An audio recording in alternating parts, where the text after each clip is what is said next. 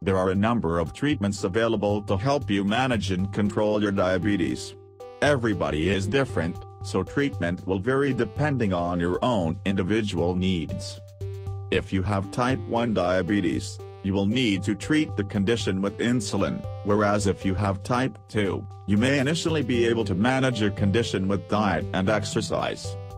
Your GP or a healthcare professional can help you find the right treatment to suit you and your lifestyle. Type 2 diabetes is a progressive condition, and over time you may need medication to help manage your blood sugar levels. Find out more about diabetes tablets and medication. Everyone with type 1 diabetes, and some people with type 2 diabetes, need to take insulin to control blood sugar levels, also called blood glucose levels. Find out more about insulin. An alternative to injecting with the pen, an insulin pump can help improve diabetes control and give you more flexibility when managing the condition. Find out more about insulin pumps. If you have type 1 diabetes, an islet cell transplant may be available to you, and could stop you experiencing severe hypos. Find out more about islet cell transplants. For many years, a variety of obesity surgery procedures applied to the stomach or intestine have been used as a method of losing weight. Recently, various studies have found that this can help to put type 2 diabetes into remission. Find out more about weight loss surgery. Adherence to a diabetic diet is a critical aspect of controlling blood sugar in people with diabetes. When considering an ideal diabetic diet, a number of factors must be taken into consideration, including the amount and type of carbohydrates consumed as well as the amount of fiber, fat, and protein contained in foods. Glycemic index and glycemic load are further considerations. Foods with low glycemic index and load raise blood sugar more slowly than high glycemic index, load foods.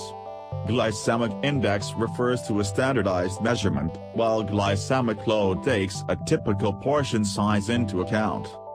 The total daily calories are evenly divided into 3 meals, with snacks for youth with type 1 diabetes. Over the past 2 years, the ADA has lifted the absolute ban on simple sugars for people with diabetes. Small amounts of simple sugars are now allowed when consumed with a complex meal. Weight reduction and exercise are important treatments for type 2 diabetes.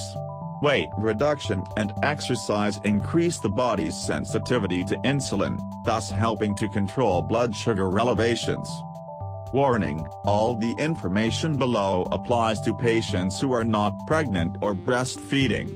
At present, the only recommended way of controlling diabetes in women who are pregnant or breastfeeding is by diet, exercise, and insulin therapy. You should speak with your healthcare professional if you are taking these medications, are considering becoming pregnant, or if you have become pregnant while taking these medications.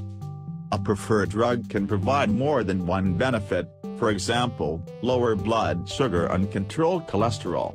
Cost of drug therapy is relatively small compared to costs of managing chronic complications associated with poorly controlled diabetes.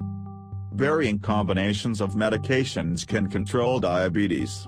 Newer medications allow tailoring of treatment options to meet individual needs. Not every patient with type 2 diabetes will benefit from every drug, and not every drug is suitable for each patient.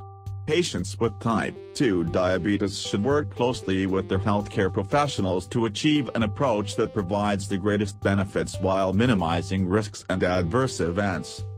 People with diabetes must remember the importance of diet and exercise.